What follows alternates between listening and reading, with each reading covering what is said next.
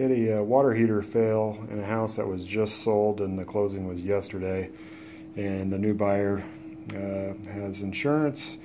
Obviously, the water heater's not covered, but all the ensuing damage is. So we'll be working with State Farm. Nobody was here when the damage started happening, so it flooded into pretty much half the basement. Had water damage in this bedroom here, a little bit outside here of the bathroom.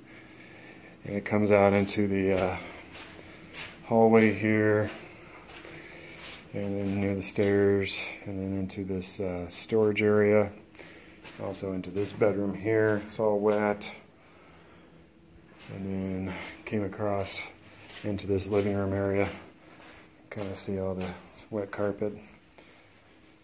And then also into the laundry room, which is on the back side of that mechanical room. You can kind of see the standing water there. So just got a work authorization signed with the homeowner.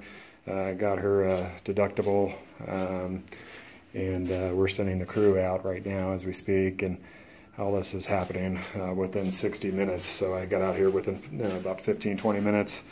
Got an okay from her and the insurance company to get started, and the guys out here right after that, and they're only about half an hour away from us now. So quick response from Abbott's again, and this drying system basically will get set up today. The carpet, looked under a couple areas here, and there was some delamination on the carpet, and it's a Berber carpet that's pretty well dated.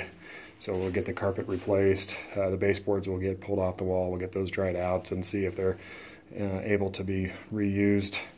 Maybe some touch up on the paint here, and to get everything back to normal here as soon as possible. Call Abbott's for a quick response.